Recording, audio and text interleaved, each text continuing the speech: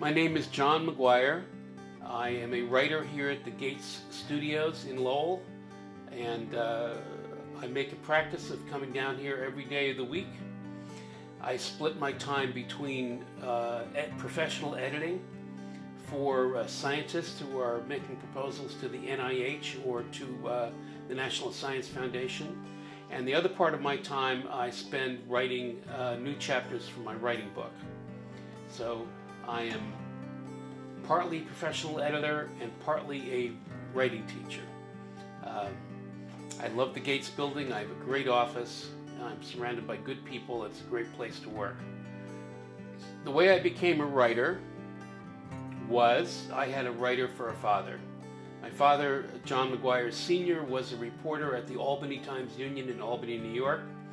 And at the end of my freshman year, I needed a summer job, and he got me a job as an editorial clerk on one of the local papers. So I went down there and I ran errands. I got coffee and fried egg sandwiches for the editors. And I went down to the composing room and did a little bit of supervising and helping out. And at the end of the summer, I was able to get a part-time job on the Albany Times-Union, also in Albany. And I worked there while I went through college. I was an English major. I worked on the college newspaper, and then I went down on the weekends and I worked on the Albany Times-Union, where I covered police news, which is car accidents, truck accidents, and fires. I then went on and had a career as a reporter in a number of cities, including Rochester, New York, where I worked on the Democrat Chronicle and the Miami News. In all these places, I was a science writer. I covered science and medicine, wrote features, and I did that for about 10 years, and then I switched to public relations, where I worked for a couple of big hospitals, putting out press releases and putting out magazines and newspapers for them. And around the middle of my career, I got a master's in fine arts and creative writing at University of Massachusetts at Amherst. And then I found myself looking for work, and I decided to try teaching writing. I had never intended to be a writing teacher, but when I got into it, I found out it went very easy.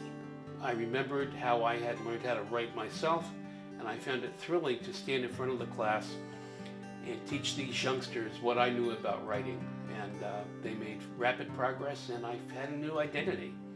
I had been a reporter, and now I was a writing instructor. Fast forward a few decades, and I have become more of a professional editor, and I continue to be a writing instructor. In my writing instruction, I work on my book, which is called John Maguire's College Writing Guide. It's in its second edition now, and I'm working on the third edition. People buy it online. They go to readablewriting.com and buy the book by clicking a button.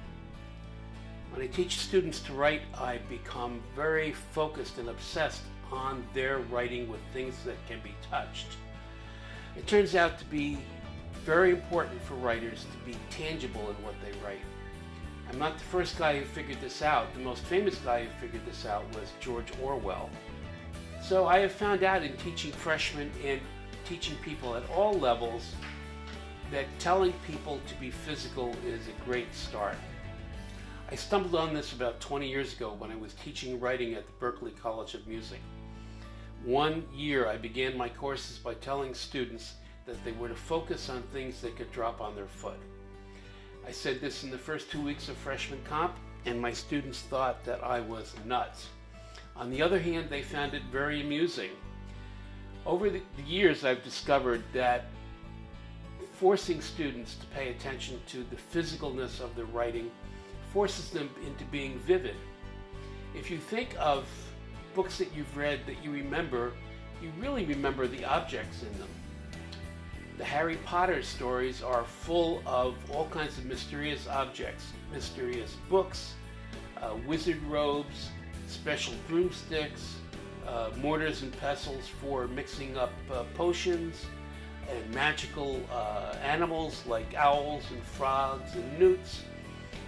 Everything in Harry Potter is incredibly physical. And Harry Potter books, the Harry Potter books, have sold millions and millions. Why has this happened? It's because the author, J.K. Rowling, knows that an interesting mix of physical objects keeps the reader intrigued. So my story and my doctrine and my church of writing says that you should start thinking about physical objects at the very beginning. When you do that, you find yourself being much more vivid than you previously thought you could be. That, in fact, is the difference between amateur writing and professional writing. Professional writing is significantly more physical. The key to being a good writer is aiming to be clear rather than being impressive. The very great writers impress us by their total clarity. So if you want to be a really great writer, your job is be totally clear.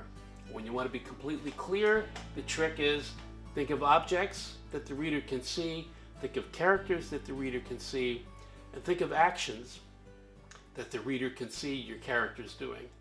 The objects are called concrete nouns, the characters are conveyed with names and direct quotations, and the actions are conveyed with active verbs. If I could wave a magic wand over the head of everybody who wanted to be a writer, I would say, become obsessed with the active verb. I bet most people don't know that there are 17,000 active verbs in English. It's a huge treasure chest. 17,000 active verbs in English. It's a huge treasure of active verbs.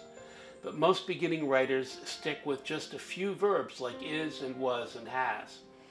The key thing you need to do is branch out, play some of the other keys on the piano of the English language. When people ask me how I got into science writing, I tell them that I was a physics major who wanted to write rather than stay in the lab. So I did begin my college career as a physics major. I was a physics major for a couple of years. I found calculus difficult. I switched over to English, and then I became sort of a two cultures guy, namely very interested in science, but very interested in writing. So my career has had this mixture of science and writing ever since I've been about 22.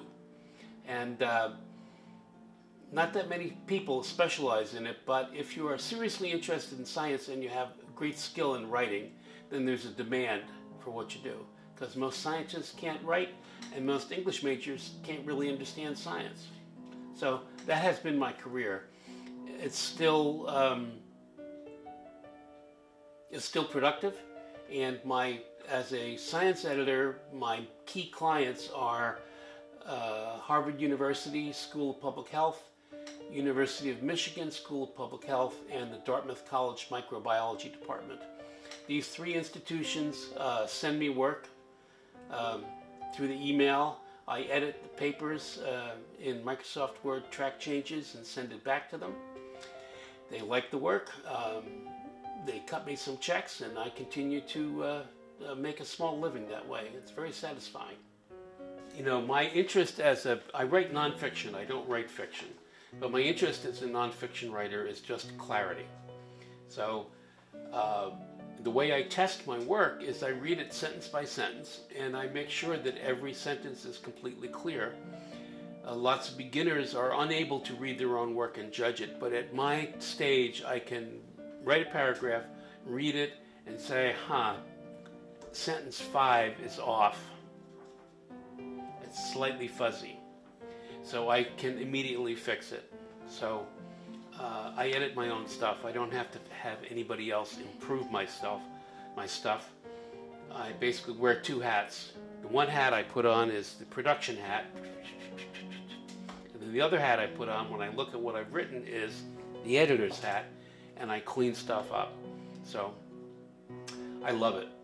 My favorite moment in the classroom comes usually about 5 or 6 weeks into a freshman comp class, where a student raises his hands and he says, "Mr. Maguire, this stuff you're telling us to do really works." That's my favorite moment, and it happens in every class.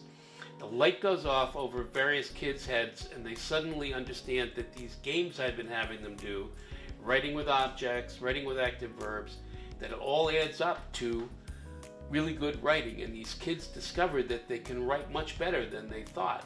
In fact, a similar moment is when a kid comes in and says, "You know, my writing doesn't look like it used to. It doesn't even look like I wrote it anymore." It's better than that. And so those are very satisfying moments, because I really do believe that the ability to write clearly and excitingly is actually within everybody's reach if they're properly trained. It's not like flying an airplane. It doesn't take years and years of training to become a good writer. It just takes about 3 or 4 months of focused effort, and you can end up being a very good writer. And it makes everything you write from then on out look and be a lot more intelligent. In some ways, it's a way of raising your IQ. When you can write clearly, everybody around you says you're smarter than you used to be. So I find it very satisfying to help students transform themselves that way, to perform it. I mean, it's mostly down-to-earth talk, but there is also some skill needed if you're going to create a simple style on the page. It's about 80% write the way you talk, and the other 20% is know certain tricks to make things work on the page. Well, for fun, I like to read Elmore Leonard. I don't know if you've heard of Elmore Leonard. He just died about 1.5 years ago. He had a long career, and he wrote crime novels, beautifully put together. A number of his books were made into movies. One was called Get Shorty, which is probably his best one. So I read Elmore Leonard for fun. And as a serious writer, I read Saul Bellow. Also died probably in about the last 5 years. He's a Chicago Jewish writer, won the Nobel Prize. My favorite book of Saul Bellow's is an early book of his called Seize the Day. It's a single day, and it's the story of a man in Manhattan in the 1950s and what happens to him in a single day. Those are my two favorite writers.